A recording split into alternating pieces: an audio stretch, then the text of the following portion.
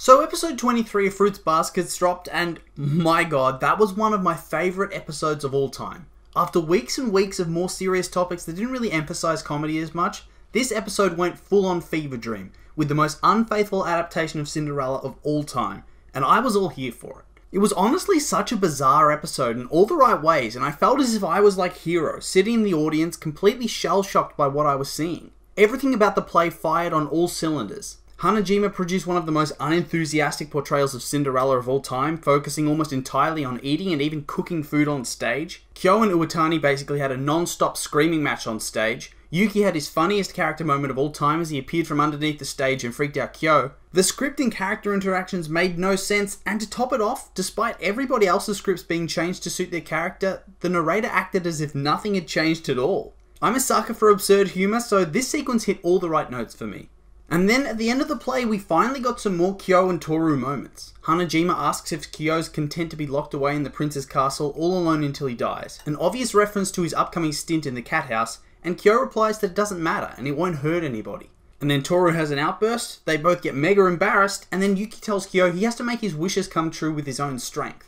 So obviously this is laying out some story threads for season 3, and I really liked this. On one hand, the play was hilarious, but I really liked how it interweaved plot threads and character arcs into the comedy. Not just Kyo and Toru, but even Uwatani's sadness as well. It would have been really easy to just go full comedy and cram that stuff in later, but I think the way it was done was really clever.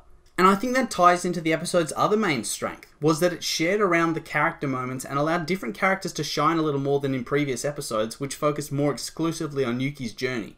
We got to see Hiro trying to control his temper and become more of an adult, which ties into him trying to deserve Kisa's love, and also with him becoming a big brother in the future. We got to see Kyo revert to his more childlike self when he interacted with his dad, and his extreme disgust when Hanajima was flirting with him. We also got to see jealousy from both Hiro and Kisa, which was really refreshing. Usually you only see it from Hiro's perspective, where he's desperate for Kisa's attention.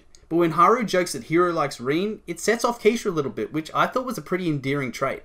And of course, no episode would be complete these days without the daily dose of Yuki character development. But this time, it wasn't really Yuki's development per se, but more Machi's and how that informs their relationship going forward.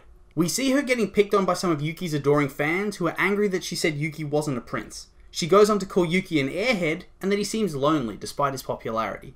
So it was already pretty clear that they were building up a romance between these two, but now it's beyond a shadow of a doubt.